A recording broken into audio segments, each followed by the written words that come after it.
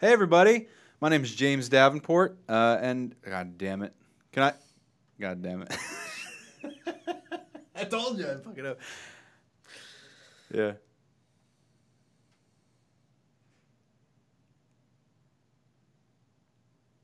Hey everybody, and welcome to the PC Gamer Show. My name is James Davenport, and I'm standing in for Tom Marks. He's over in the UK, checking out the PC Gamer Weekender event we have going on. He's going to be doing some hosting over there. Today, I'm joined by Tim Clark, our global editor-in-chief. How you doing, Tim? Pretty good. Second appearance of 2017. Obviously a fan favourite. Absolutely. And we got a new face, fresh face on the show. We got Matt Paget, our weekend editor.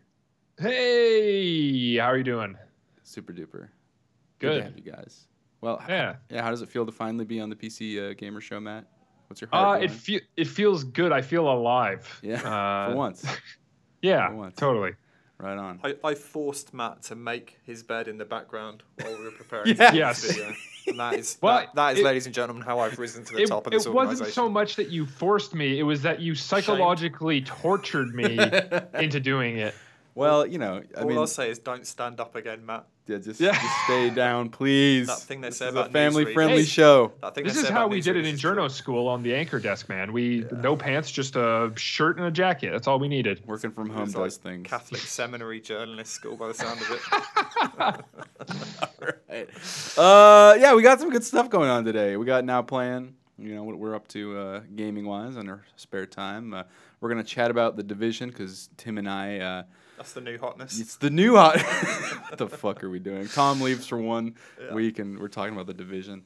But it's been almost a year since that came out, and we both kind of recently got back into it, so we're going to talk about that. We're going to talk about Resident Evil 7's Madhouse difficulty because Matt's been playing through that on Twitch, and kind of branch off into, you know, how difficulty is done or right or wrong in games. And then we're going to talk about Valve dumping Greenlight recently in a roundtable interview. They said they're moving on from Greenlight and into Steam Direct. So Yeah, that was part of a bigger visit which Evan at US EIC flew up to Seattle to speak to Gabe and co. Sit down at a table with the man. Came back with a lot of stories. A lot of good stories. And then we'll do some Q&A. We're not live because we had some technical difficulties, but we still got some questions coming in the Discord, and we have a few we still snagged in the Twitch chat, so we'll be answering some of those. But right now, I want to know what y'all been playing. What have you been playing, Tim? The Division. Yeah, I think you foreshadowed. Should we that just too skip you? Anything else? Any cards? I'm playing. I'm trying to juggle still Elder Scrolls Legends and Hearthstone. Okay, and Sneaking it in between bits of work and stuff. any changes to the what are they? Yeah, called? there's The a lot meta? going on. I have to be careful what I say because some of the stuff we know is under embargo and probably will have been announced by the time this video comes out. But Exciting. So there was a couple of nerfs this week. They changed Small Time Buccaneer, which was a pirate that was very oppressive. And they also changed a card called Spirit Claws, which was a shaman weapon. And I think that there's not a huge amount to say about them because both were they're both changes that are so obvious. There was almost like this just exhale of like, oh, they did something on Reddit once Finally. that happened. And they also changed the way the ladder works actually, which is something that I called for in my soothsayer what we want from Hearthstone in 2017 article, which is now when you get to ranks 15, 10, and 5, even if you go on a big losing jag, you don't go down, you don't drop anymore. And the idea of that is to try and make it easier to experiment without kind of, that anxiety of, everyone will think I'm a scrub if I fall back down to rank 12 or whatever. So I think those are good changes. There are some really big changes coming down the pipe, which, like I say, by the time you hear this, may have been announced. Can you say how you feel about these changes? Can you say you're I feel excited? psyched, but I also feel psyched because I think a couple of them are going to cause drama, and I love watching it all burn. Well, I'm looking forward to not understanding any of it whenever it comes out. James uses a standing desk at work, and he stands next to me, so he can see my second monitor the whole time. So anytime I'm trying to sneak in a fucking game, after lunch, James is like, "Oh, he's playing cards again." I see. Well, I mean, it's kind of a cachet I can use for whenever I want to dink around for a bit and play. I don't really have a good dink around game though. Anything I can hop into. So you're dinkering around Dinkering a word? Dinkering? You were Forzaing a bit in the office for a while? Yes, yeah. I was doing some Forza whenever I could, but I don't know, I've kind of fallen off of that. But Flamed out a bit. Yeah, Matt. What about What's you? up? You've been playing What have I some been playing? video games, I hear. Yeah, man. We'll get to Resident Evil 7. I'll leave that where it is. But I've been playing like since November a lot of Overwatch 3v3. Ooh, yeah. I came in and played with you for about a week or two there, strong, and you're still going, huh? Yeah. Yeah, no, it's done what I wanted from Overwatch, where Overwatch is a very character focused shooter, and a lot of their abilities are like fighting game moves. So like the hook, and you're playing footsies like you would in a fighting game. Yeah. So I know that Roadhog can't get me from this far away with his hook. So I'm just going to keep backing up as he keeps getting closer. Yeah. And 3v3 really lets you play it as a fighting game, or even in some cases a stealth game. Like I'll play McCree, and I will actually sneak around the map and pick off like weaker characters as they kind of stray away from the group.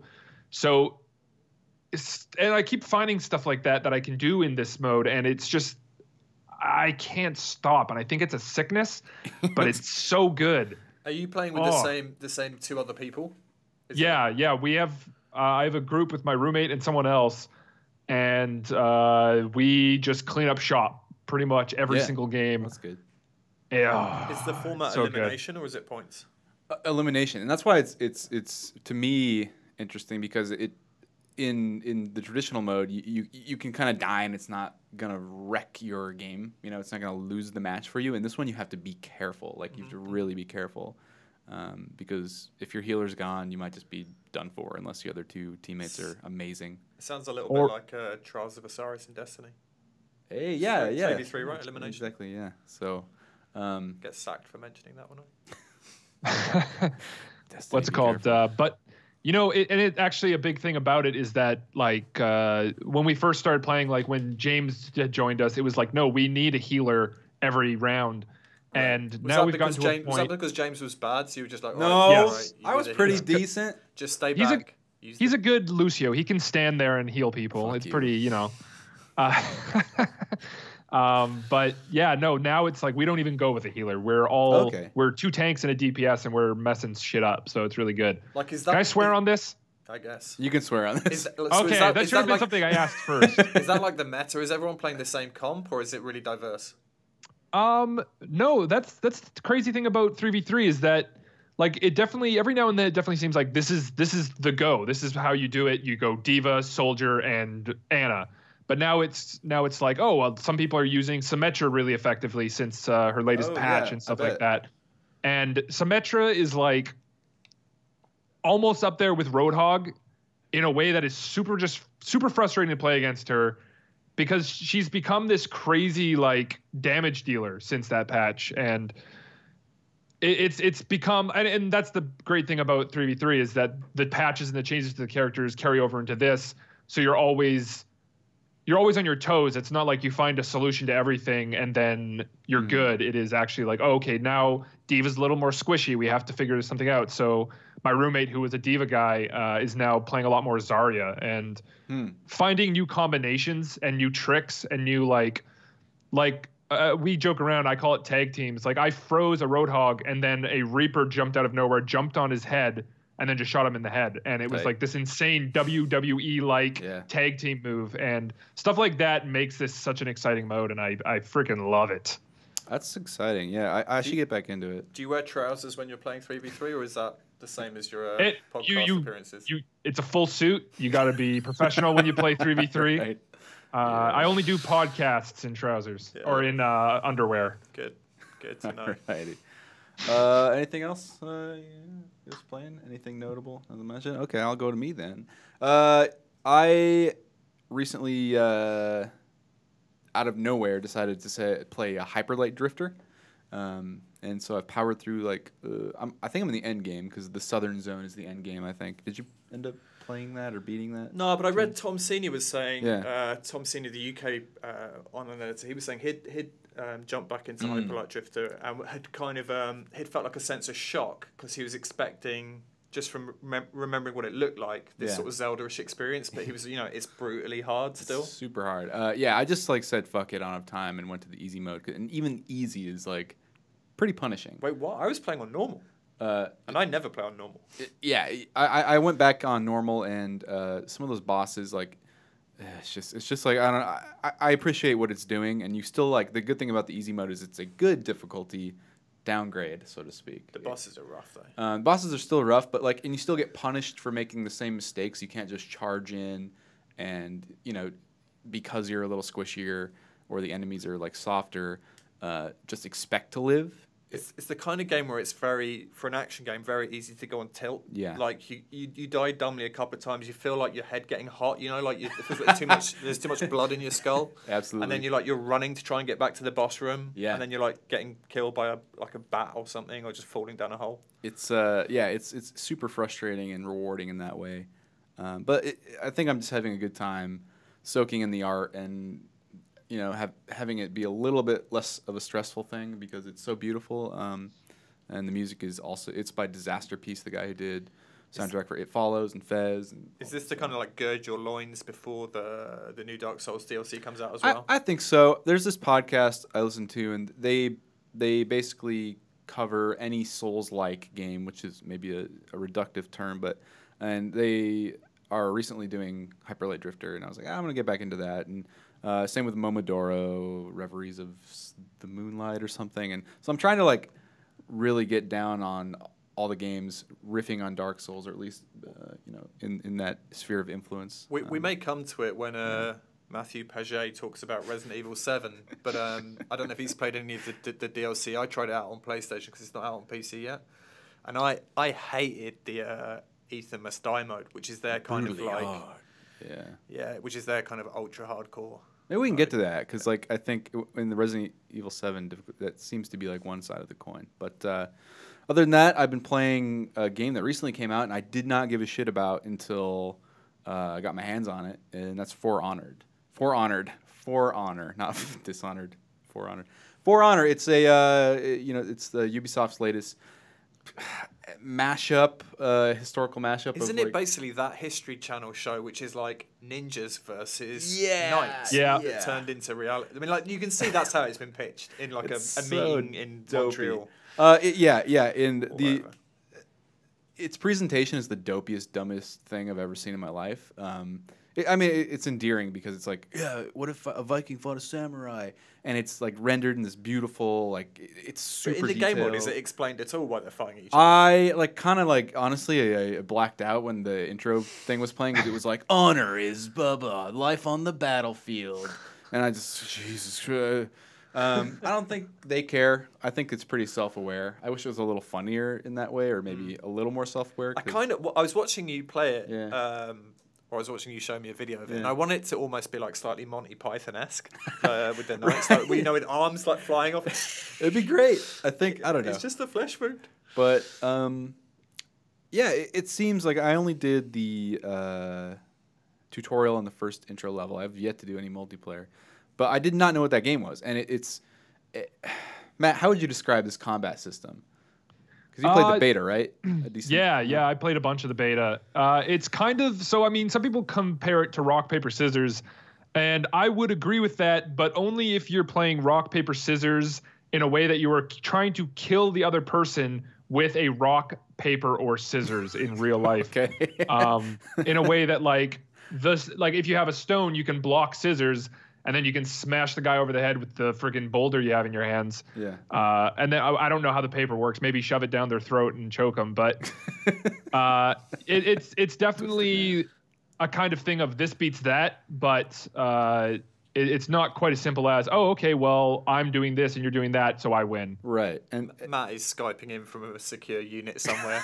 Yeah. After the spate of paper chokings which occurred in Canada led to his eventual arrest.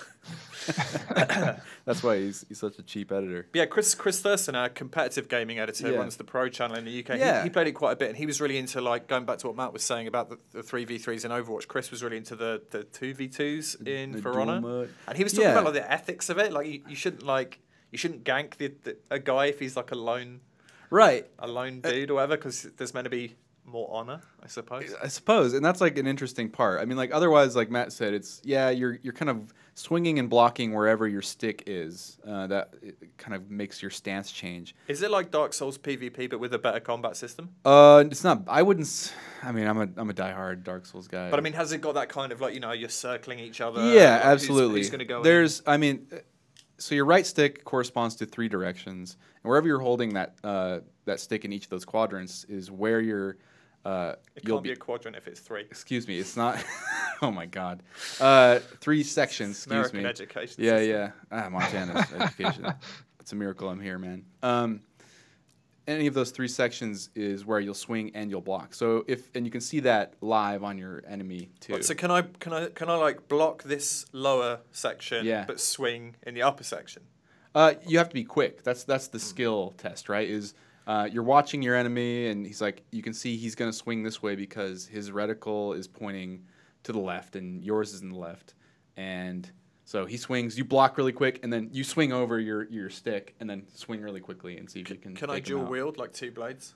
I don't think that's in the game. Some characters have dual blades, but the combat system doesn't change. It's still the 3 sections and swing. Yeah, those characters are just usually faster than the other ones. Oh, okay. That seems like a nonsense. But yeah, back to Chris Thurston's like honor meta. I'm curious to see how that part of the game evolves because Dark Souls is kind of a good example. The fight clubs are totally like just kind of people are assholes in Dark Souls. They are, but there's like specific zones that the developers never painted as fight clubs that people just tend to meet up at and summon one another for, they'll get crowds of folks just to watch duels happen, even though they could attack each other at any point. It's kind of interesting to see that and think about how some For Honor's 3v3, 2v2 modes may or may not reflect that over time. If it's like any other online game, I doubt there's going to be much honor. Do you think there's a chance? I don't know if there's any PvE component at all. But do you think there's a chance it could be a bit like a Titanfall or something where like not having that kind of that campaign or that single player stuff will ultimately mean that the kind of crowd drifts away? I mean, there is a campaign sort of, but yeah, that's I don't know if that'll define it or not. Like it's hard to say because it doesn't feel like something I would want to play or is designed for like some kind of single player adventure. But people seem to have responded to the freshness of going, all right, here's a PvP game that is like all in on melee. Yeah. Because melee combat is generally terrible in PvP games, I would say. Generally. It's usually either a one-hit kill or nothing. Yeah, I will say this, like I've yet to really dive into the fighting systems, but it just feels good and it looks cool. And I mean, it makes sense without being like, it's not super convoluted. So I think it's something that is like poised to be at least successful for whoever's interested in. It doesn't want to shoot stuff or isn't into like traditional fighting games or something like that. But I don't know. We'll see. We'll pay attention to it. For me, I feel like I haven't played any of the single player stuff. Yeah. But I've heard that it's very much just a sort of tutorial for the multiplayer. And from playing all the multiplayer modes that were available in the beta and the heroes and all that, I can't definitively say this, but it does feel like the kind of thing. It feels like a Titanfall where the next game could be really great. Whereas this one is, I think Titanfall was a bit better than this. Then it's too late and no one buys it. Oh shit! Yeah, totally. Can't wait for the time travel level in For Honor 2. That's what this should have. What? It should have. That's what this should have. Is that time travel? I'd call the final part of the trilogy 3 Honor. No, it's bad. I resign. Fine. Right.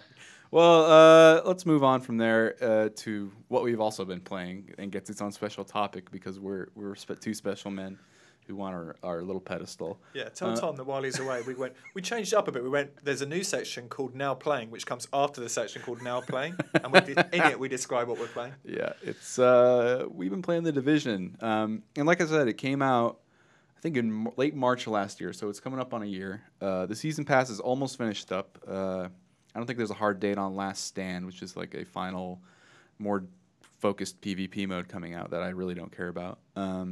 But since it came out, there have been plenty of balance changes to how you level up and how you progress in terms of getting new loot and They added side the incursions, activities, which weren't there at launch. yeah, Were they? new incursions, Survival mode. like time to death on enemies. Like enemies are still fairly spongy, but since day one, they are less spongy overall. They're quicker and easier to kill, even though it's like still ridiculous to shoot a man in the face with 4 clips.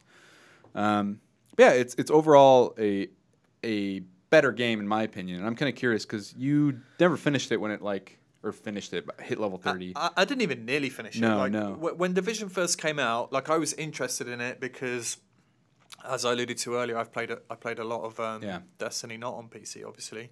So I was interested in a game that was like an action MMO hybrid. Yeah. I had like concerns about it that it was coming from like a relatively small studio, and it was like the first time they'd made anything like this.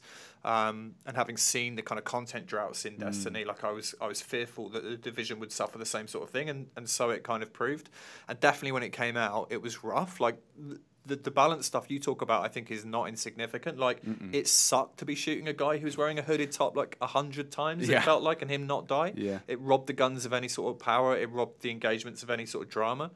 But I kind of went back to it. I can't even really remember why. Just on a whim. I just wanted to. I think because Yod started playing it a bit, so I wanted to try it out. Yeah.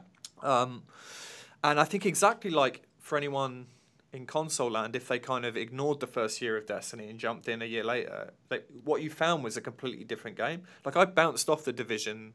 I probably got to like level 8 or something after playing the beta and then a little bit of the release, and I just didn't like it. I thought it sucked, not to put too fine a point on it. And I love it now. Like I'm loving it. Like I'm completely in that grind loop of wanting to gear up.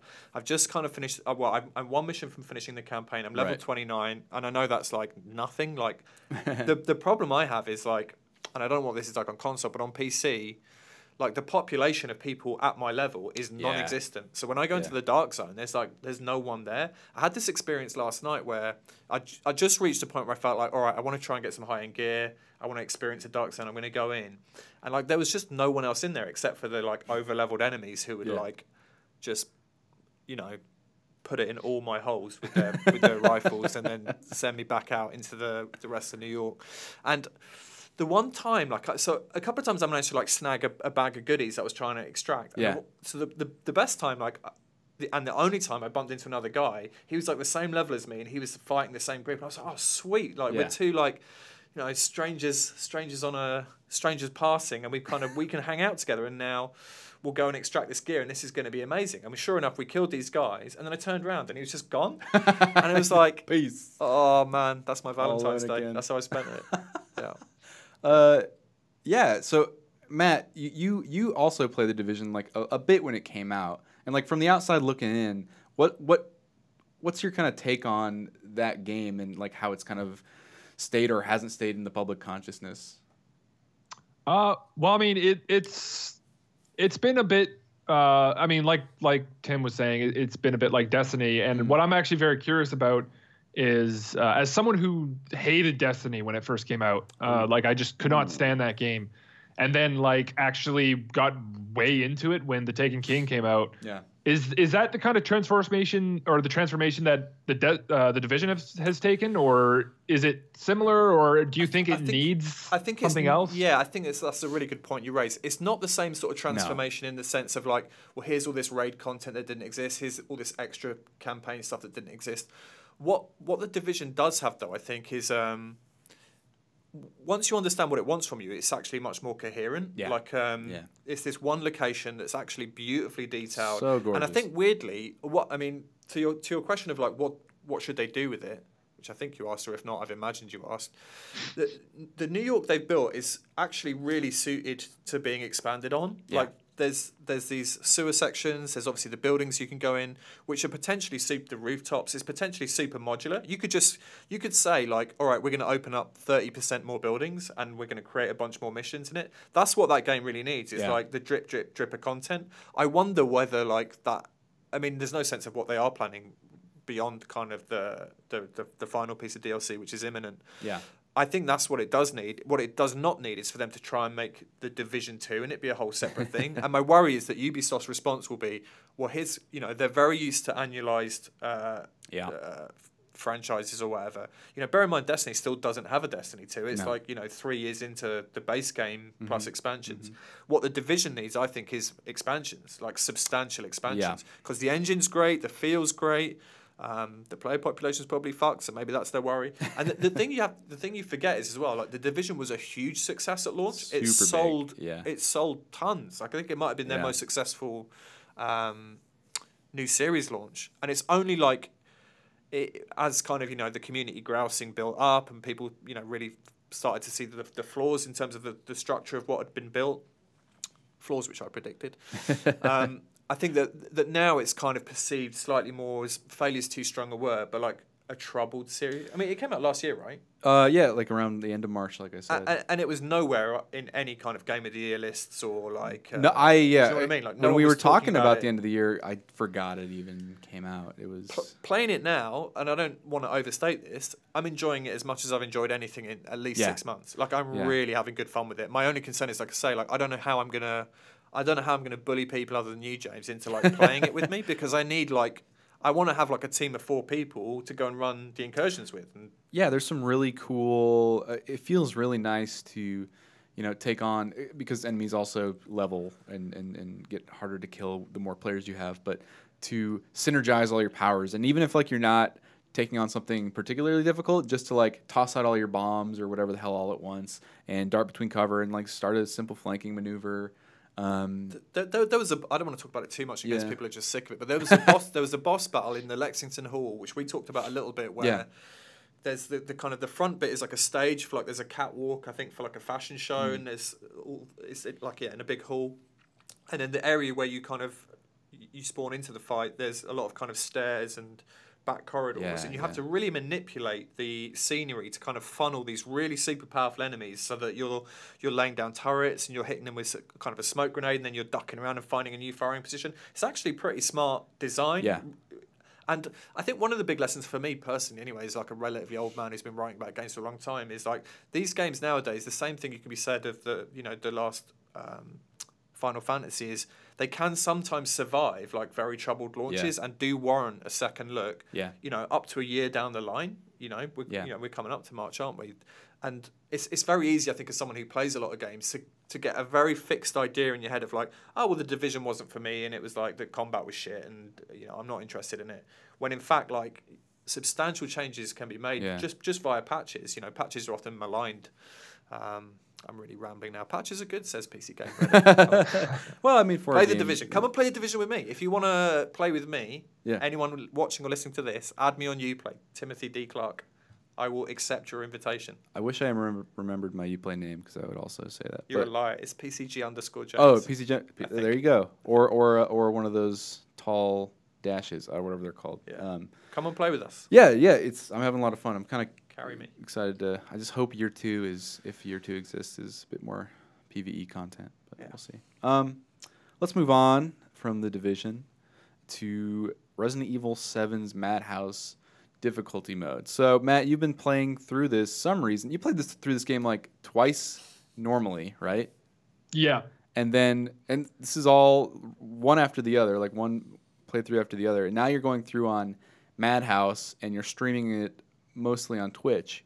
And you wrote a piece for us called Resident Evil 7's Madhouse is a great example of difficulty done right. And I'm wondering what the hell your case is, because watching you play that shit looks tedious. When I watched it, he couldn't get past the first boss, who's your girlfriend. Yeah, and it's like it's basically a tutorial. That was a night of Twitch. It's like a tutorial in like any other mode, right? Yeah. It's so what make your case, man. Sorry, my headphones fell out, and I was like, oh god, I can't hear them. Make your case for Resident Evil 7's Madhouse difficulty mode, because it just looks like bullshit to me.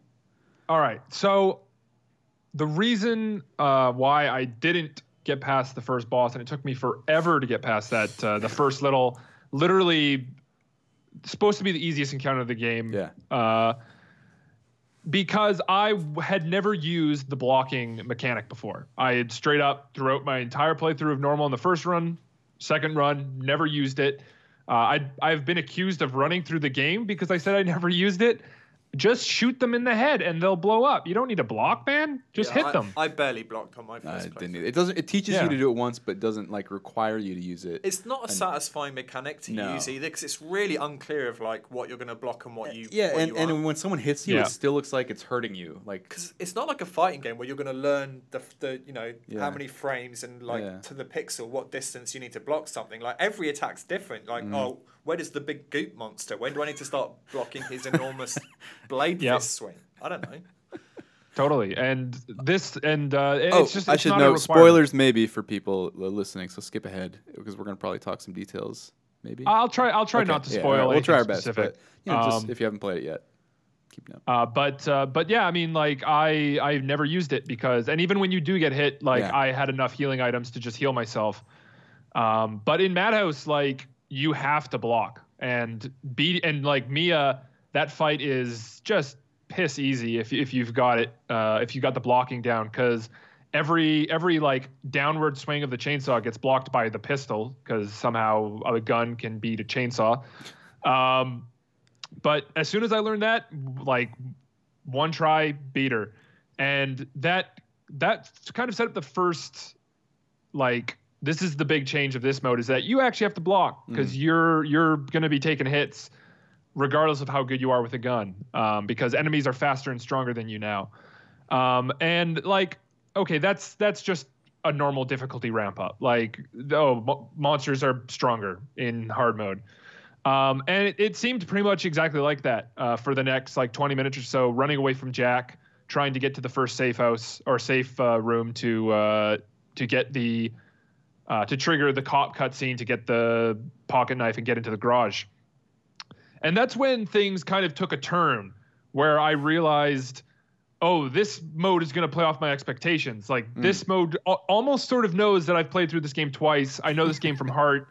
I know what parts I can skip and what parts I don't have to do at all. But no, I run over to where the keys are and there's a locked box and I can only get into it with a lockpick. And I immediately freaked out because I thought, crap, was there a lockpick that I was supposed to get before this room? So I ran around the garage looking for it. And it's on a shelf. So I grabbed it, opened the box, and that's when I thought, okay, things are going to be different. Literally go into the room, into the first like main foyer after that fight. There are 3 bird cages. One has a scorpion key. And the scorpion key is in a room behind a bunch of enemies. In the normal game. Yeah. And I thought, okay, well, if I buy it now, I don't have to go into that room right away. I can do a bunch of other stuff. So I grabbed it, ran into the nearby scorpion door, and then Jack comes out of nowhere. And he's not supposed to be chasing you until like 20 minutes later. So he's on your ass right away. And I was like, crap, I got to go to the safe room. Run to the safe room down the hallway. Freaking monster jumps out of nowhere. Like, it wasn't there before. There's a video of me flipping out at this. Like, it was probably the scariest moment of the game up to that point for me. Like, it was just, I did not expect it, and it killed me almost immediately. So it seems that Resident Evil 7's Madhouse is like, like you said, it ramps up enemy health and some stuff like that, as you'd expect, but it literally rearranges when your events in the game, in the timeline of the game, and where enemies appear, right? And the tools you have, right? So you can get a bunch of different weapons and stuff like that as well? Yeah, sort of. I mean, the scorpion key is in that cage, and you have to pay to get it out of there with antique coins. Yeah. And in the normal game, you get the scorpion key to get the shotgun, to get the broken shotgun, to get the real shotgun, and then shoot guys in the head. But this time, you don't actually need the scorpion key to get the shotgun. And it's kind of a dirty, filthy trick they play on you. It's funny. Because you find the model shotgun earlier in the game than you do in the normal game. And when I reloaded, I didn't buy the scorpion key because I thought, okay, I'll hold off on it. And then there's a cutscene that plays right before a boss fight. And that's actually where you find the model shotgun. And I was just like, holy shit. They almost got me to pay money to get a shotgun that I could have gotten without this. Pretend money. Yeah, totally. And it was it was just another moment of just holy crap. This game's really gonna screw with me throughout the entire time. And it's been way scarier because of that, because I don't know what item I'm going to find in this chest that I know is there, and I know it had a shotgun in it or whatever. But now it's going to have flamethrower ammo, and the flamethrower sucks, so you're kind of screwed. It does suck. And and then also there is the frustrating, like, holy crap, this boss is incredibly hard, and I have to like kind of butt my head against it for a bit. But like the moments of just pure, like, I know exactly what's supposed to happen here, but that's not what's going to happen, is what keeps me on my edge of my seat. Cool. And it is an awesome experience. That game is just brilliant. What game has done a flamethrower right? Oh, man. Alien Isolation? Yeah, maybe. It's pretty good. Did it do all right? It was, I mean... That's the one I'd think would do right. Wasn't there one of the old World War II Call of Duties had a good flamethrower in it? That rings a bell. Oh gosh, it's been so long since I played those. The Division, actually, the baddies flamethrowers are pretty good. They are pretty good. They're burning the city, right? Super lethal. Yeah, the cleaners. They're also really good because they're fun to shoot in the back and make explode. Yeah. Hell yeah. But it kind of real quick question, off the tail of Resident Evil 7's difficulty. I hate it when games just like make enemies harder to kill and you easier to kill. Can you guys think of any other games off the top of your head that do difficulty differently, or put some extra thought into it? I tell you what I don't like is games. Well, I don't like a lot of things. Yeah. I don't like games when they from the get go say, pick your difficulty, and you have no sense. Yeah. You have no sense of what it means. If like, I don't know, this is the true way to play. Your normal to me might not. But then equally, I don't like it when a game has no difficulty setting. Like you're just like, you're coming on this ride, and you're gonna accept. I get really nervous. Yeah, I'm like, what if I don't like it? The one that comes to mind is DMC Devil May Cry. Oh. When you, I think you beat the game on hard, you unlock like 4 different difficulties. And one is just a way harder version of the game. One is everyone takes 1 hit and you take 1 hit. Oh, cool. And then the one is it's really hard and also you just take 1 hit. And that game was awesome on its own. I would have played through it anyway multiple times. But those modes, it was just kind of fun to run through the game shooting everyone with a pistol that normally does no damage. So that's the one that comes to mind that isn't Resident Evil 7. Hardness for hardness' sake isn't really my jam. I think I remember. I don't think this ever came to PC, but I think in that Ninja Gaiden, the Team Ninja game, if you chose easy mode, it made your character wear a ribbon on your arm, like a pink. That's ribbon. right. Yeah, for the whole game. Yeah. Just to go. Shame on slightly, you. Shame on slightly you. Sexist, I guess. Well, I mean, there was the Borderlands 2 girlfriend mode. Oh god. That was hyped before release. Awful. Stupid. Awful. Dumb. Oh well. Well, yeah. I'm just like really surprised to see Resident Evil 7's Madhouse mode shake things up a bit, because they don't. The mistake I think is they don't tell you that that's the case. I mean, Matt saying that is the first I've heard of it. I just assumed the baddies took more damage when they did more damage. Yeah. Like I would completely agree that games which switch up item locations or scenarios, that's really interesting to me, because I generally don't replay any games. Like I just can't be bothered. There's always other games to play. Mm-hmm. I say that as a man who has sunk a lot of hours into grind games, but I kind of feel like you're still trying to chase different stuff. Then. Yeah, you're chasing goals. Yeah. In this case, pretend guns. I know I give you a lot of flack, Matt, because you're awful at that game. And if you watch his streams, he's god awful. He plays with the controller and he doesn't know how to shoot at the enemy head. Hey, you know what? But a keyboard was not designed for gameplay, man. Okay, whatever. And wow, you say that on the PC Gamer podcast? I'm coming on to the PC Gamer show and I'm bringing the heat. All right, yeah. Well, it's been nice knowing you. No trousers, hates keyboards. Welcome.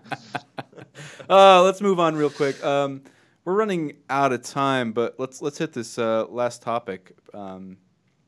Valve dumping Greenlight. If you didn't know what Greenlight was, it was basically an approval process for games without big publishers behind them to get onto Steam. You'd pay $100 and you'd have to go through an approval. You'd get voted up by the community, and if you reached a certain threshold, you would then be able to sell your game on Steam. And since then, as evidenced by Tyler did the weirdest games on Greenlight or something like that, the worst games on Greenlight. It's become a sort of not entirely a trash heap, but it's been kind of forgotten about and tends to have pretty awful stuff on there surfacing more so than not. And so in a recent roundtable where Evan, like you said, flew up to Valve HQ, they said they're going to dump Greenlight for something called Steam Direct, which it's unclear exactly what that is. They're still talking about details and working out specifics, but the gist is that it's going to be get rid of the community approval aspect of Greenlight and just make it a fee. If you can afford the fee, you can sell your game. And they talked about anything. It could be anything between $200 and $5,000. Yeah, I think they gave it. It was like between $100 to $5,000, which is not very helpful because there's I mean, if I'm getting a bill and it could be $100, or it could be $5,000, I'd be nervous to know the exact figure. So I kind of want to know. I mean, Steam already has. They can recoup some of that money via sales, though, right? Yes, or via some. And they've mentioned that it's something that they can recoup through sales or get refunded. Like Valve is still like talking about ways to make that easier to swallow for developers who cannot afford that in the long term. But I'm kind of wondering, like Steam already has. It's already crowded as is with the Greenlight's approval process, and with this sort of opening the floodgates to whoever can afford it. What do you guys? What's your kind of take on this new approach to getting games on Steam, and what is Steam going to look like if this goes through? It's an interesting thing. Yeah. I think it's a good thing because I don't think Steam Greenlight is a good thing. No, it's not. Particularly because I voted for Hellgate and it still hasn't come to Steam. I'm very bummed out about that. I want a proper sequel to Hellgate London. Forget about The Division. But honestly, it's going to be interesting to see what happens because if it's too expensive, we might actually see like a slowing down of the just insane amount of games we see. But like I don't want like a small indie developer who makes a really cool small game to be prevented from getting onto Steam because they couldn't afford an application fee. That kind of seems counter to what Steam has become. Mm-hmm.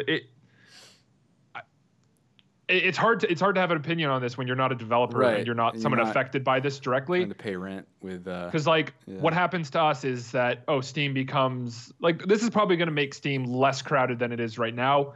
Maybe not uncrowded, but like the only thing that affects us is games are easier to find because there are only 4 coming out this week instead of 300. So like it feels kind of weird having an opinion on it, but I think it's a good thing. I hope they do it right, and I hope it's fair to developers.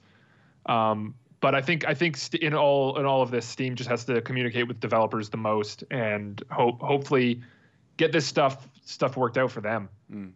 I don't want to seem blasé about it, but it mostly seems fine. Greenlight was unloved. It mostly become like a byword for not great quality, for certainly wildly variant quality. So removing that seems sensible to me. Perhaps there could be like some sort of sliding scale of fees. Perhaps a one size fits all approach isn't best. We'll see. I think like Matt says, without us being the ones submitting games and paying for them, it's kind of hard to take. It's hard to have a real. It's hard to feel too strongly either way. It was interesting as much as just Valve announcing anything's interesting, right, to do with Steam. But I don't feel like materially it's going to change our data. Yeah, I think much. On the I hate the word, but consumer end. People, welcome consumers. Yes, welcome consumers. People won't be able to tell really what's going on. I just hope. My hope is that the fee, or like you said, is works out best for, or is somehow easy to swallow for all developers as it can be. It probably brings them closer into line with how other digital download platforms work generally, right? Yeah, generally. I mean, like the voting thing seemed too easy to schemaz. Yeah, and it was tough for developers because they would just have to kind of sit and wait for the go. Oh, I can start doing my game now, marketing for it and whatever. But and like Matt said, you would vote on something and then like never hear from it again. Yeah. I don't think that was a satisfying experience for the users, really. But you know, a lot of criticism comes from people compare it or itch.io's scheme, which is there's no approval process. You can sell your game, make money on it, and itch.io doesn't take any proceeds. But I don't think, in my opinion, I don't think they're easily comparable. In itch.io, you have this like kind of tight knit. I wouldn't say tight knit, but there's a type of game that goes on itch.io. Would you say hipster? I wouldn't say hipster because people call me that all the time and I hate it, even though I am one. But it seems to be home to smaller, more experimental games for now, and that may change. It may grow to compete with Steam in a lot of ways or in certain sectors, but I don't think there's a crossover there directly. Even if they're I think good the model big to look to. Sorry, Go for it.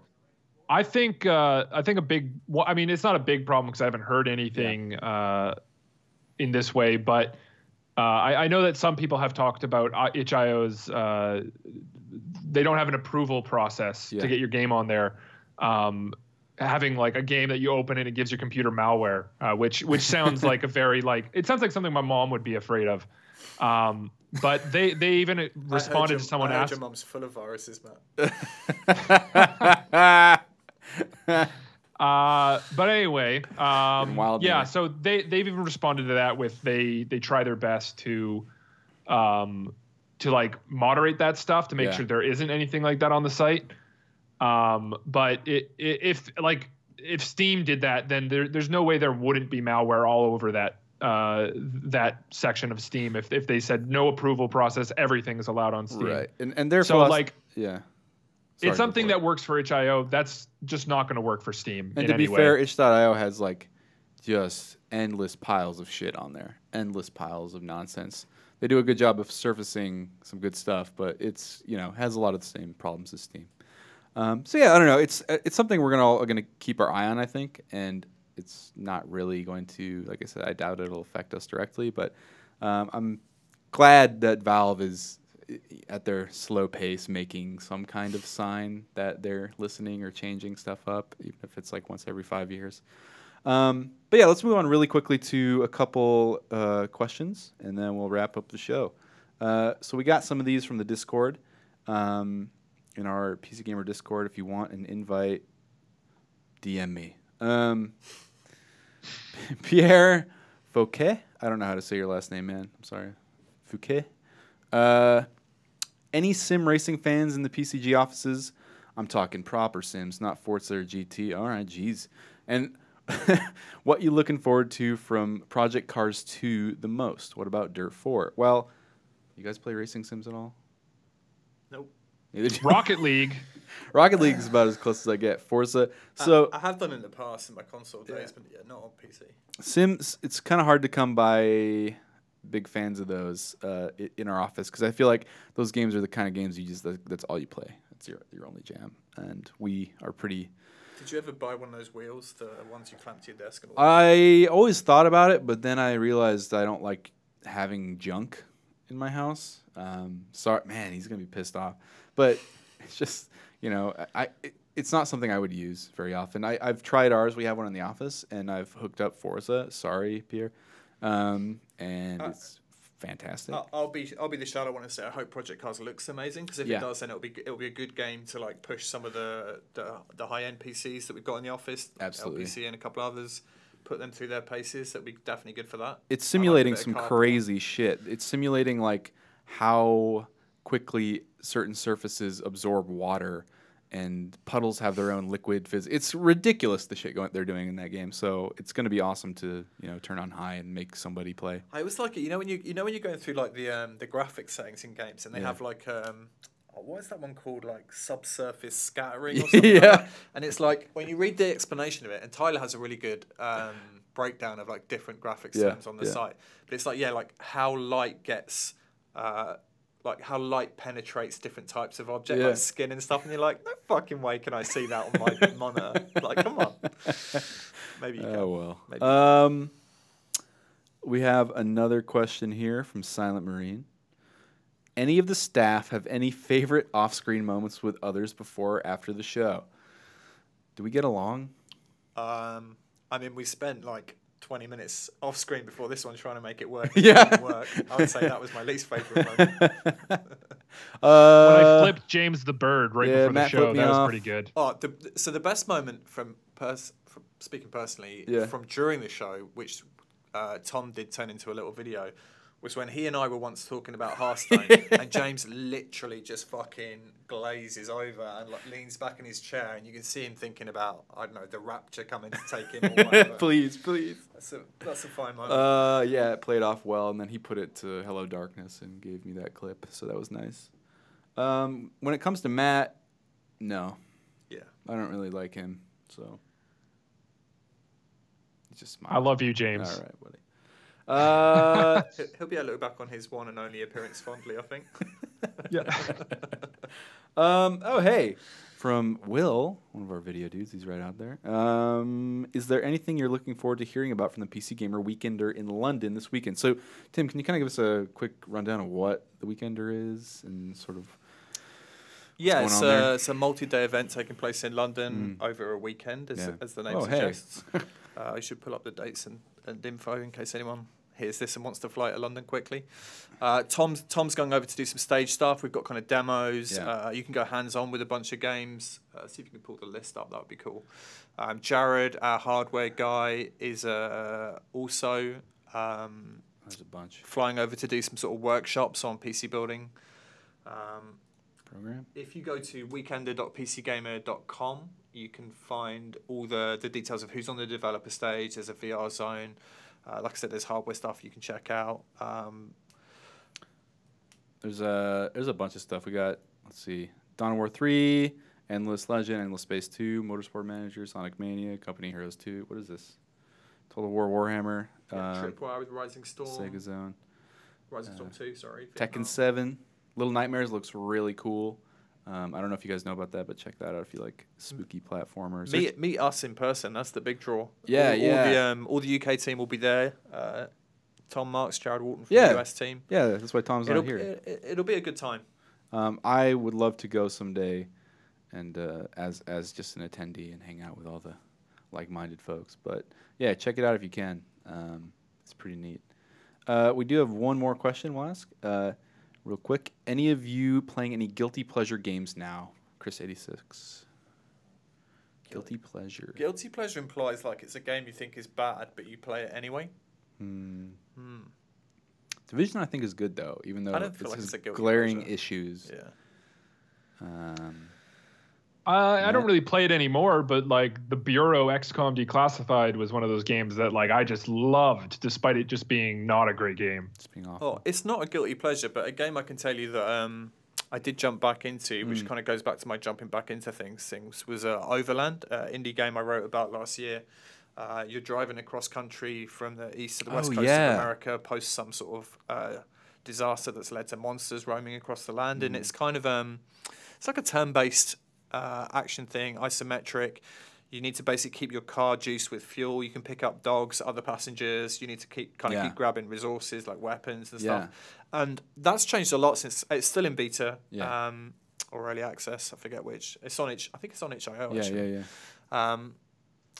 Really cool studio, Finger, making it. So when I played it last year, the balance was a bit off. You would get basically like a few regions in because it's broken down into regions, and it would just get too hard.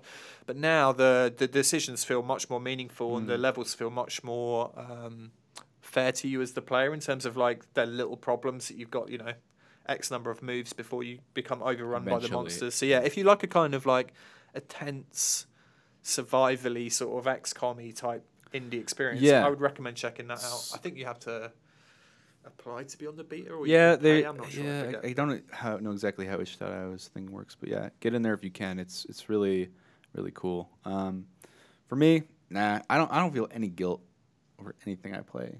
So you feel guilt when you're not playing games. That's true. That's how much you love games. It's true. No shame. I do feel a little like I feel something sick when I watch Matt play Madhouse. I don't know. I don't know if that counts. Like this kind of illness, but otherwise pretty good. Well, that's going to do it for us today on the PC Gamer Show.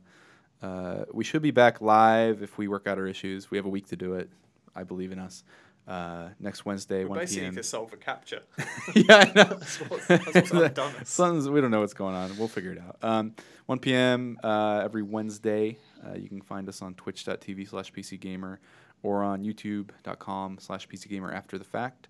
Or you can head to PCGamer.com and find our podcast there and our whole history of them, if that's the way you want to do it. And yeah, look for I think on our Twitch page, you can find the information for how to join our Discord. So if you're curious about joining our really cool community, it's slow going right now. We're still like ramping it up, but it's a really kind of tight group. It's cozy in there. It's real cozy. We got some good regulars, and I can hop in there and just chat anytime. Like Matt and I play games regularly with a few of them too now. Make some of them play the Division with me. Best friends. No one. That's the one thing is I drop the Division in there, and everyone's like, nope. Crickets. It's just nothing. Yeah. Anyway, so we'll see you guys later. Thanks for joining me. Don't stand up, Matt. Don't do it. I won't. I'm holding myself down.